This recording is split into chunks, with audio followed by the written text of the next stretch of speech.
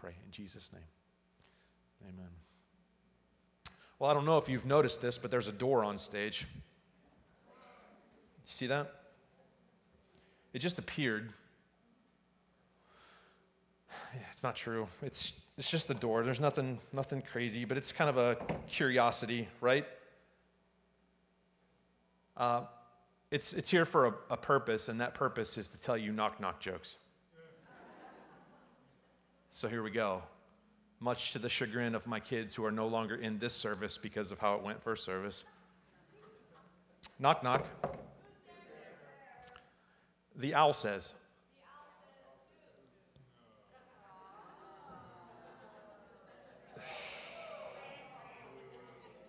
And the internet turned off the live stream. That's exactly what was supposed to happen.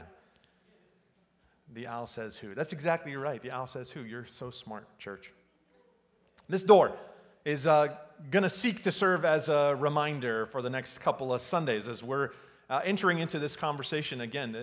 We call this time every year our mission emphasis. As Pastor Bob has introduced again this morning, we're entering into these weeks together. Over the next 2 Sundays after this Sunday, we'll hear from 2 of our supported missionaries that we are in relationship with, and we are moving along in this progress of pursuing, again, receiving our faith promise commitments. We'll talk about why it is we are on mission with the Lord over these next several Sundays.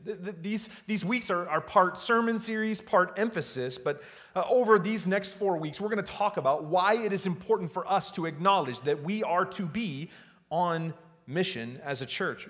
What it means for us to be on mission as men and women and boys and girls. What it means for us to be on mission as dads and moms and sons and daughters. Before we talk about the mission, the door causes this illustration to come to light. I wonder if you are curious by nature.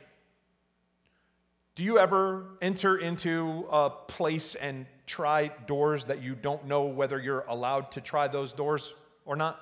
How many of you have ever tried one of our doors here at the church just to find out what might be behind door number 3? Chris Colna just raised his hand. That's why we put locks on doors. There's something about doors. I don't know exactly what the statute of limitations are for some of the things I've done in high school and college, but here goes. There have been some places that I've been in that I'm not quite sure I had permission to be in. I don't know if I'm allowed to share these stories, but in high school, I found my way into a tire retread factory. What a random factory in Spartanburg, South Carolina to find myself in. I don't even know if my dad knows this story. Don't tell him. Me and some high school buddies found our way into a factory. I don't know how. It just happened, right? Found our way inside this factory. It was absolutely fascinating to see how the process works. It was an abandoned warehouse full of leftover machinery and stuff. In college, I found myself in a number of those kinds of places. One was an abandoned jail. That was cool. You can bet me and my college buddies tried those cells, and I'm so thankful that nothing bad happened in those moments. We also found ourselves in another sort of manufacturing facility, abandoned, long since abandoned, and there was some office space in these warehouses that we would just walk through in the middle of the night. Real safe, right? Don't do that, kids. There was this one facility, this manufacturing facility, this one warehouse that had in the center, I'm pretty sure someone staged this just for this moment so that I could tell you this story. In the middle of this gigantic warehouse was this chest freezer, a big chest freezer with its lid closed. And I remember we entered into that warehouse and we had flashlights and we're like, what is that? It's a freezer. Oh my goodness, somebody open it. And everyone's like, no, you open it. No, you open it. You can imagine the scene, right?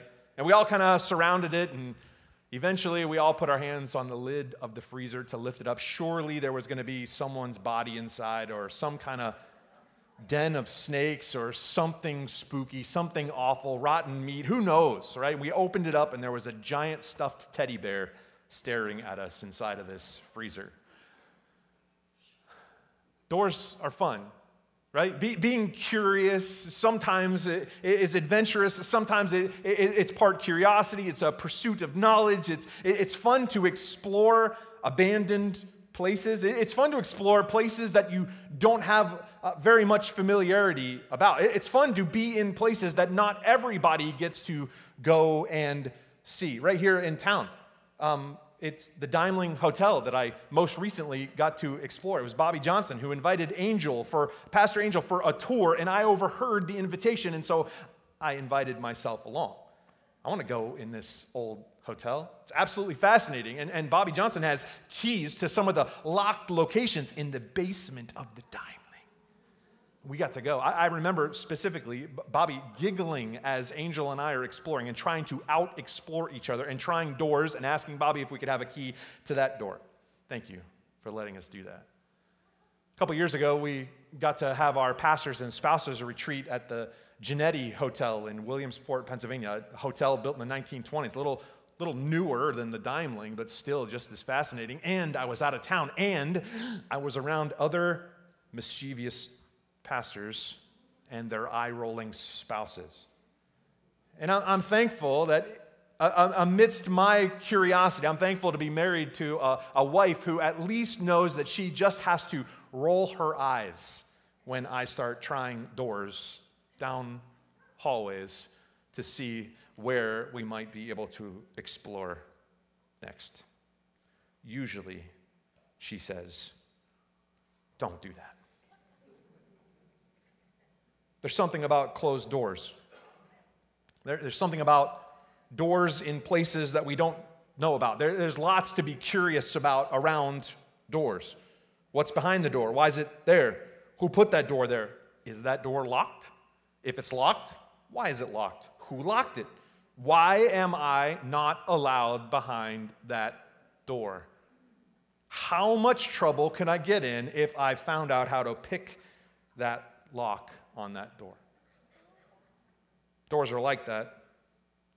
This morning, I want us to think about doors as being opportunity portals, entry points, places where the what-ifs get answered. They're exploratory access point. This door, this visual, I want it to be our emphasis over these next weeks as we pursue what it means to be and explain on mission. I want to explain and emphasize what this means by getting us to see, to focus on, to relate to doors of opportunity. Not this door, borrowed, but doors. Our congregation here at Hyde Wesleyan, this body, this family, this part of the tribe of the Church of Jesus Christ, this congregation has quite a history of what it means to be on mission, to join on missions. You see it when you walk into the lobby every Sunday, or every time you enter into the space, you see our world map, purposeful to remind us that we aren't just an expression of faith for here. This is not a country club. We exist to be on mission with the Lord. It's baked into the DNA of our local church here at Hyde to know the importance and to emphasize what it means to be on mission. As Pastor Bob explained just a little bit ago, the yearly emphasis that we spend these weeks together is an intentional time set apart to remind ourselves of the simplest of truths, that God, the creator of all things, is on mission to reach for the souls of humanity, to love in order that transformation can take place. And he invites you and me to join him on mission. We presented our faith promise goal this year of $70,000. And we invite you, we have been inviting you to join us in praying and fasting, to ask God specifically how he is asking you to join him on mission, to give sacrificially in the area of faith promise here at Hyde Wesleyan Church. To start this conversation, to emphasize what it means to join God on mission, what it means to open and explore doors of opportunity for us in our walk of discipleship. I want to look back at Jesus' calling of the first disciples from Matthew chapter 4. It'll be on the screen for you if you can see past the door. Matthew chapter 4, starting with verse 18. One day, as Jesus was walking along the shore of the Sea of Galilee, he saw two brothers, Simon, also called Peter, and Andrew, throwing a net into the water, for they fished for a living. Jesus called out to them, "Come, follow me, and I will show you how to fish for people." And they left their nets at once and followed him. A little farther up the shore, he saw two other brothers, James and John, sitting in a boat with their father Zebedee, repairing their nets. And he called to them to come too. They immediately followed him, leaving the boat and their father behind. Bow your heads one more time.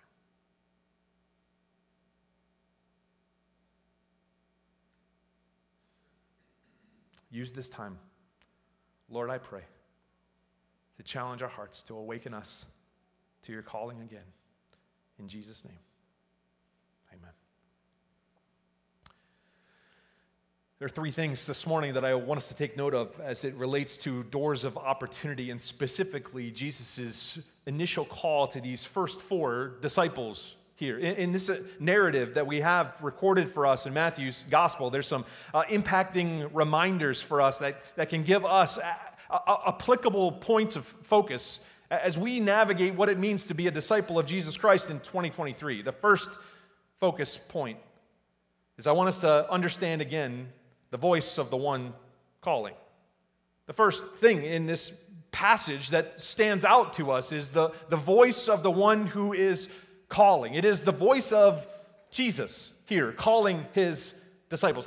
Have you thought much about voice, the importance of voice? I have something going on inside of my sinus area right now, and so my ears are plugged up, and I can hear out of my right ear and not so great out of my left ear. And so right now, in this time, voices sound a little weirder than normal. Jess was trying to whisper to me between services, and I was like, I can't hear you. Sorry, help me out. So she wrote me a note, told me she loved me. That part's not true. The importance of voices is obvious, right? We know certain voices. We can hear a certain voice, and we can know pretty close whose voice that is. I was seeing a video came across my news feed, which I admitted in first service. News feed sounds a lot better than I was scrolling through Facebook and saw a video. Scrolling through Facebook and saw a video of a brand new baby being born. And this baby was being carried by a nurse, and this baby is screaming. You have heard the newborn scream. The beauty of this video is this baby is being brought back over to a mother still laid out on a bed, and the mother is, for the first time, setting her eyes on this brand new baby. And the mom begins to speak words of soothing comfort to the baby, and it's like a switch goes off. This screaming, wailing child has a switch turned off and changes its tune to a calm, cooing sound at the sound of its mother's voice. It's a beautiful video because it relays something that I saw countless times with our two changing their demeanor at the sound of a voice.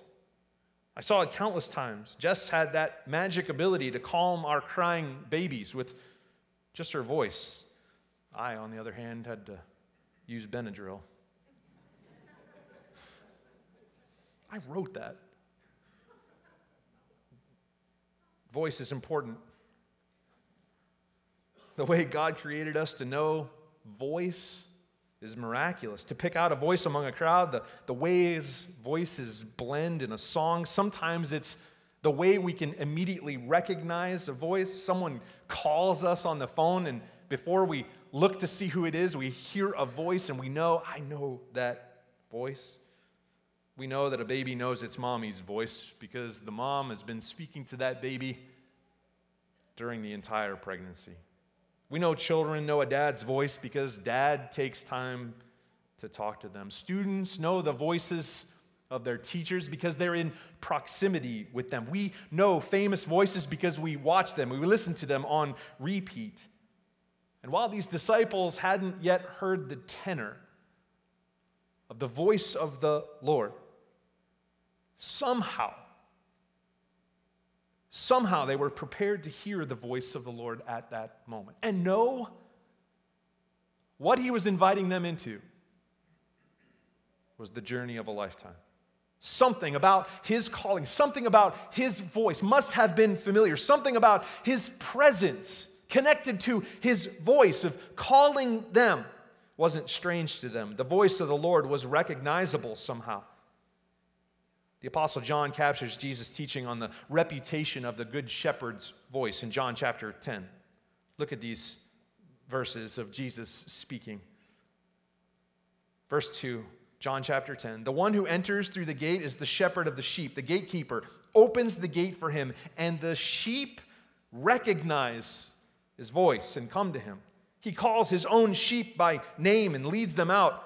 After he has gathered his own flock, he walks ahead of them, and they follow him because they know his voice. They won't follow a stranger. They will run from him because they don't know his voice. The sheep recognize his voice. He, the shepherd, calls his own sheep by name. They follow him because they know his voice. There's something about the voice. Still small. Something about the voice of the Lord. We love the visual imagery. Maybe you had a picture hanging somewhere in your childhood of Jesus knocking on the door. That visual imagery of Jesus standing at the door and knocking that comes from a passage in Revelation chapter 3. Look at it with me. Revelation chapter 3, verse 20. Behold, look, I stand at the door and knock, Jesus says. If you hear my voice and open the door, I will come in and we will share a meal together as friends. Those who are victorious will sit with me on my throne, just as I was victorious and sat with my Father on his throne. Anyone with ears to hear must listen to the Spirit and understand what he is saying to the churches. I love here that Jesus is knocking and calling. Jesus is not guilty here of something I may or may not have been guilty of as a child, of ding-dong ditching. There's no knocking and running. There's no ringing the doorbell and putting your thumb over the camera. That's what we do now, right? Jesus is knocking and calling. His voice is recognizable. His voice is not strange.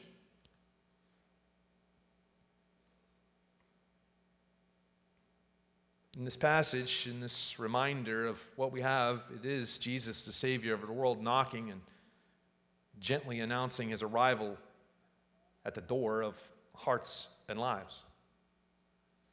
Something about his voice, it's familiar.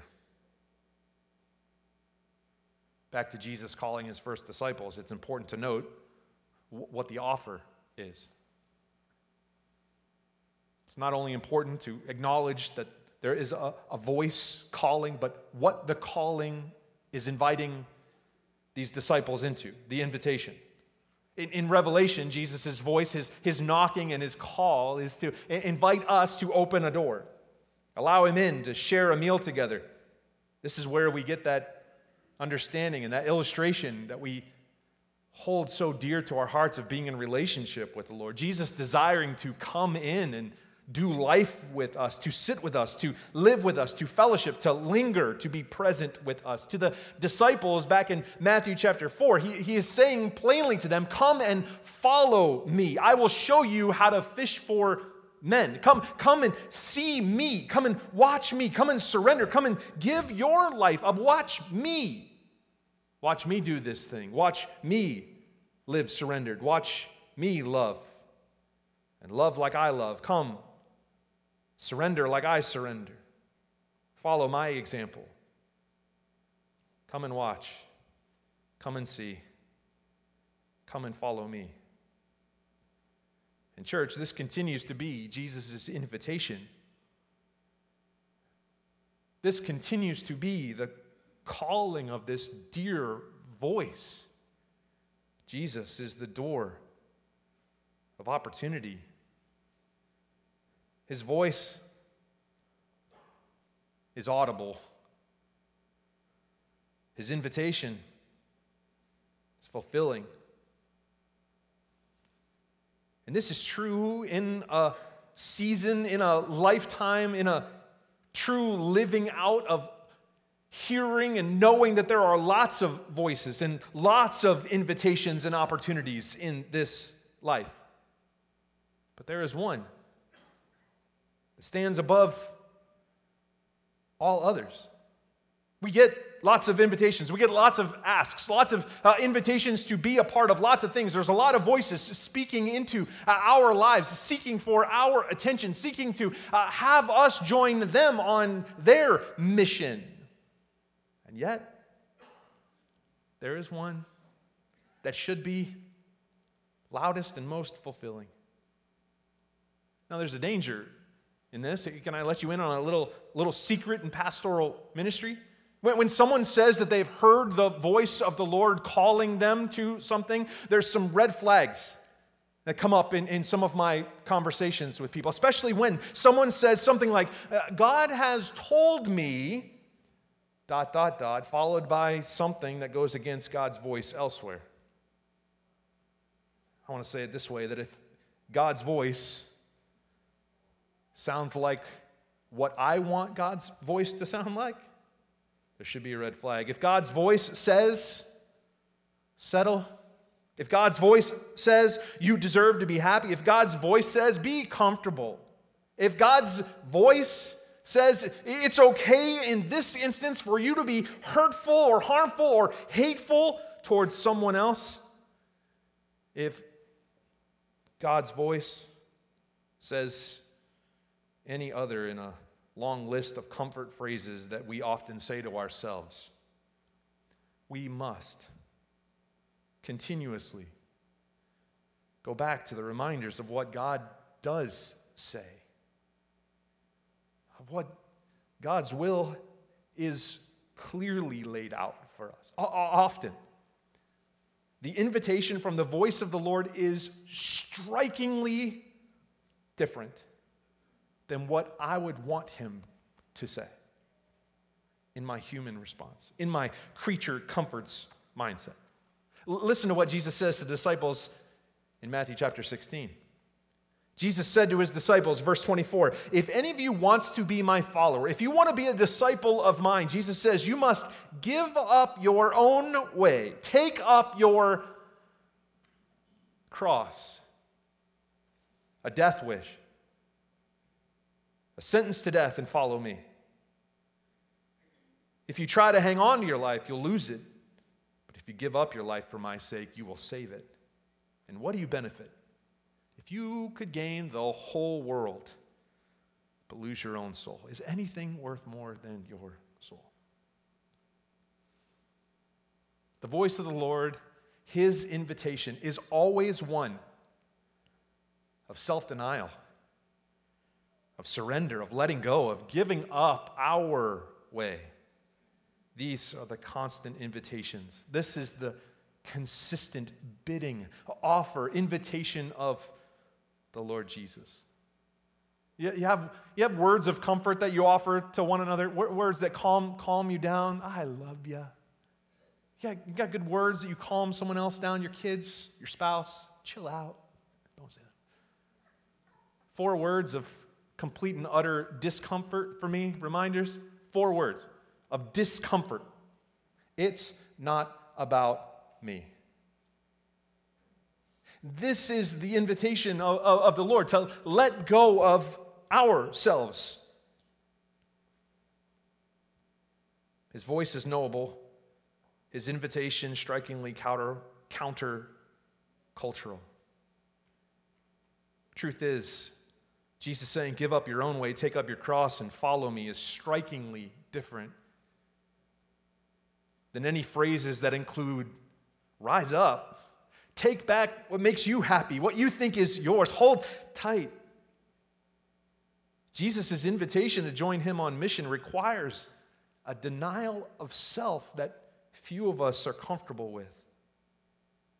Perhaps even fewer willing to completely submit to.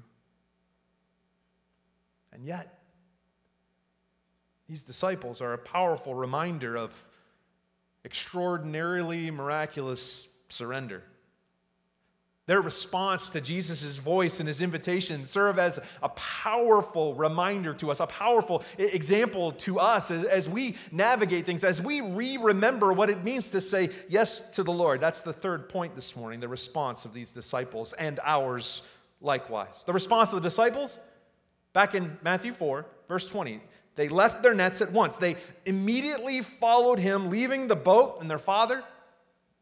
The response of these disciples, Peter and Andrew, brothers, James and John, these brothers, their response, if I'm honest, has always caused some level of discomfort as we read the Gospels.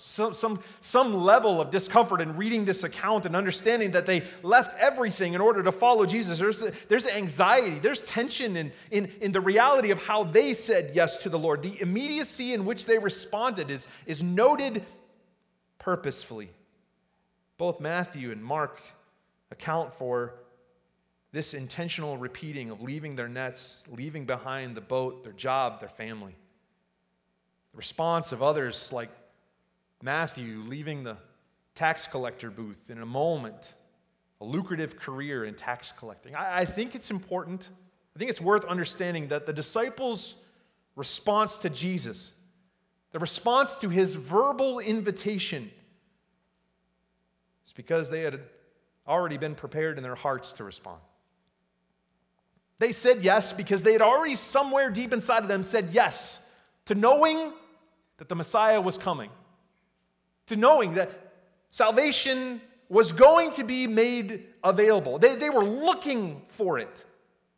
These good Jewish boys and the other disciples, men and women, would continue to answer Jesus' invitation to come and follow. They would do so because they knew even partially, even without a full understanding, they knew partially what this invitation of the Messiah would mean. To come and follow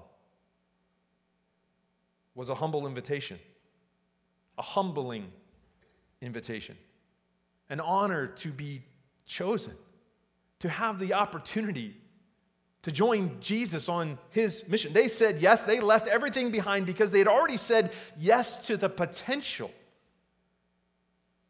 Willing to say yes because they knew partially. Surely they didn't know everything they would face. They couldn't have known the future. They didn't know the path forward. They didn't know their next move. There was no map. There was no step-by-step directions that they were agreeing to. But the voice of the one calling was familiar. The invitation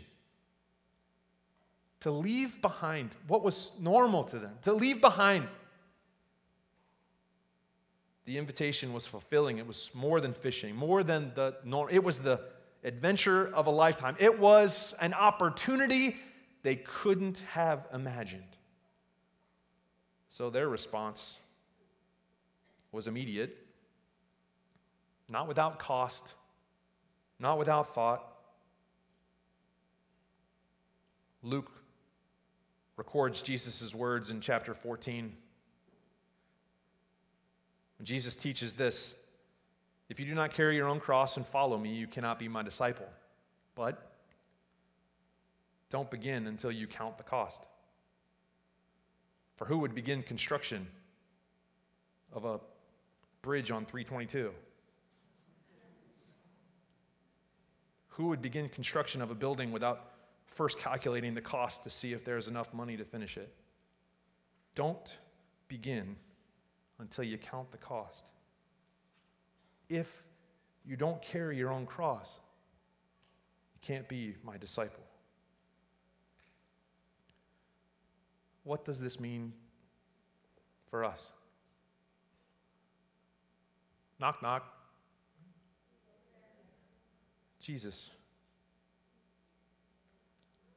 Jesus is saying, come,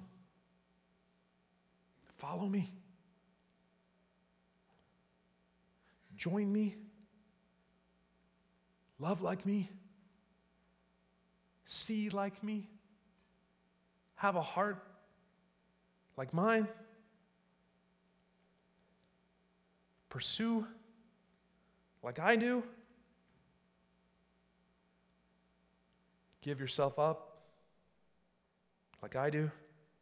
As children of God, as committed followers of Jesus Christ, we are invited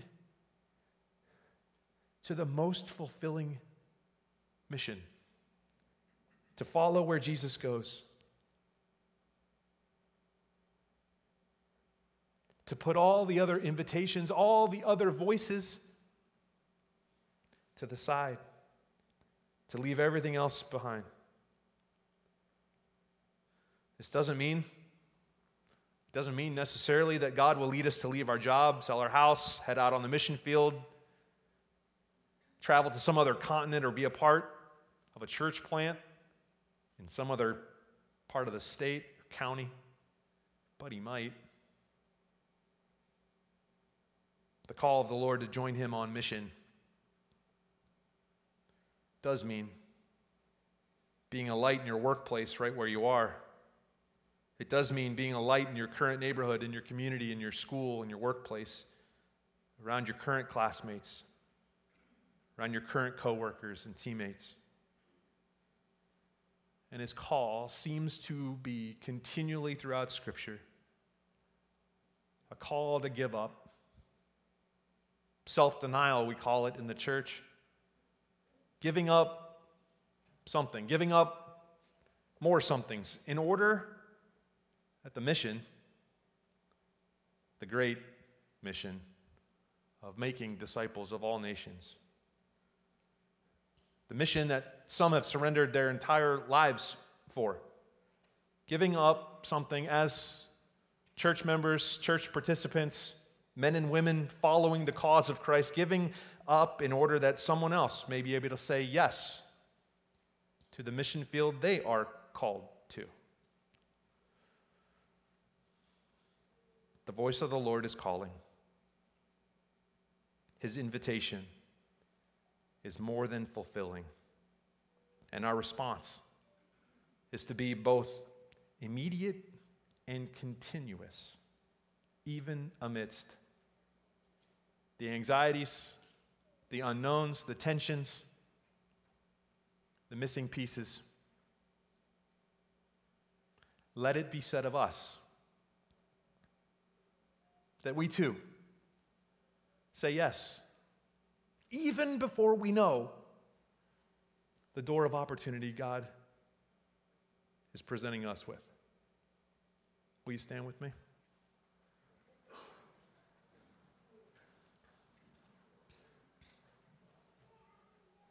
There's a lot of doors, a lot of opportunities, a lot of open doors, a lot of closed doors, a lot of partially open doors, a lot of strange doors.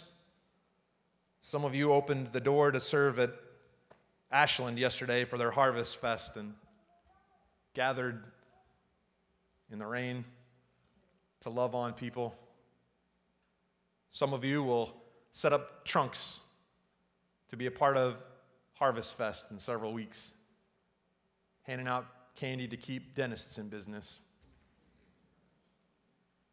Some of you are serving right now in the video booth and the sound booth, and teachers serving behind these walls. Some of you don't yet know the door that the Lord has presented to you for an act of service, of joining Him on mission for the purpose of building His kingdom. But here and now, you can know that when the Lord shows you the door, when the Lord's voice is clear and He is calling you to come and follow Him through an opportunity, come and say yes to giving towards His mission.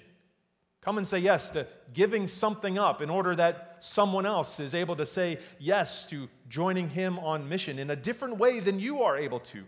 You can know that when the Lord is calling, you can say yes. Let's bow our heads. I thank you again, Lord, for this day that you've given to us. Thank you for your continuously calling voice. Thank you for the familiarity we have with the voice of the Good Shepherd. Thank you that your invitation to join you on mission for the souls of humanity is a mission that you have invited us to join you on. We understand, Lord, that our opportunity is not to do the saving. You are the saving one. May all that we do, Lord, point towards salvation, forgiveness and freedom, transformation, wholeness.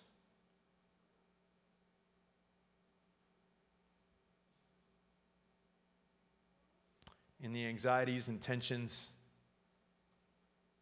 of navigating a life where we know you are calling, where your invitation is more than fulfilling, Lord, would you give us the strength to respond immediately and continuously, denying ourselves, picking up our crosses, following you. As we navigate these weeks ahead, Lord, would you continue to speak to us? Would you remind us of your mission every day? I pray this in Jesus' name, amen. Next week, we have the privilege of having two of our missionaries that we support, Rod and Nancy Zottarelli. They'll be here. Rod and Nancy are continuing to answer God's call as pastors to missionaries. Their job is to train and equip new and seasoned missionaries to thrive in and off the field. They invest tirelessly by caring for missionaries and their families, most of which have gone through trauma or transition. They invest intentionally their time traveling to visit missionaries and families to ensure that they're cared for, encouraged, and equipped to overcome obstacles and pursue opportunities. I'm proud of the relationship that we have with the Zottarellis, and I want to remind you that your faith promise commitments helps a couple like this continue to do the work of being on mission in their unique season and field. And I hope you'll come back next Sunday to hear from them as they share from their hearts. God bless you, church. I love you. If you're able to help us with the chairs, we would appreciate it. God bless.